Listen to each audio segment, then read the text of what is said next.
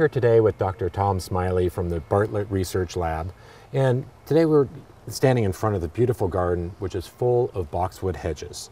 And a lot of us have heard about Boxwood Blight. What is Boxwood Blight? Yes, Boxwood Blight is a fungal disease. It's relatively new to the Pacific Northwest, and it can be absolutely devastating to a boxwood garden like this one.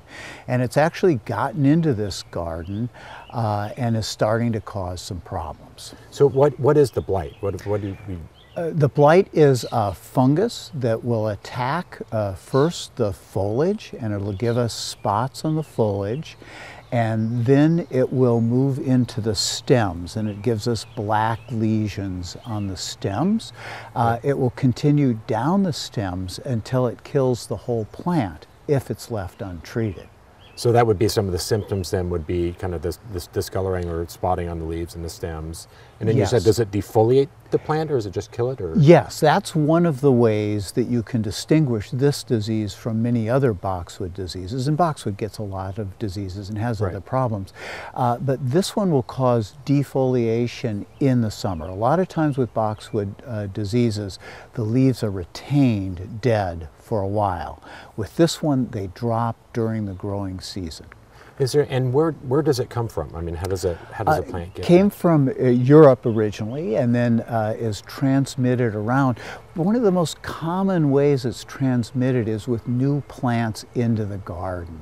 So there were some nurseries a decade or more ago that were selling some contaminated plants, and it's kind of contaminated the whole Pacific Northwest with those plants. And then so that you get one new plant in the garden and it can spread to the rest of the garden. So is it spreading just by airborne, or how does it? Yeah, so these spores are very sticky.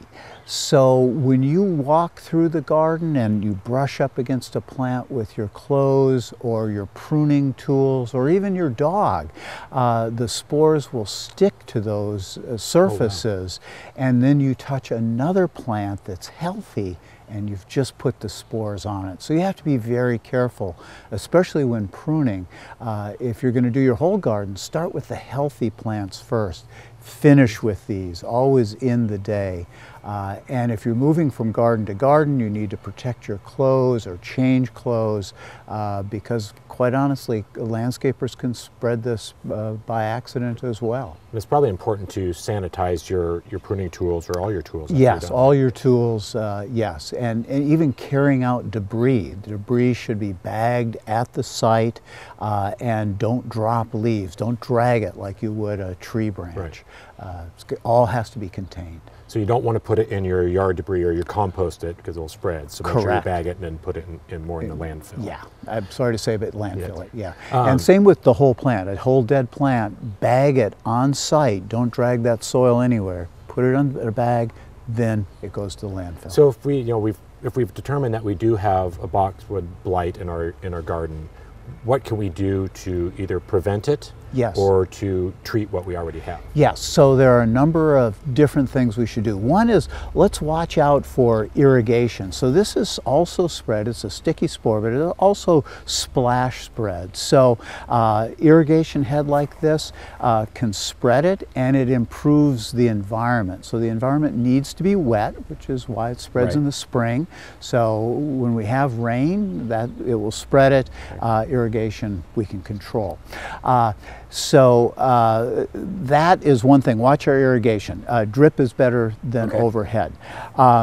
Pruning, we'd like to open up the hedge if we can. We don't want it too tight because the tighter it is, the less air circulation. So if we can prune so there are some openings in the hedge, that's going to let it dry out.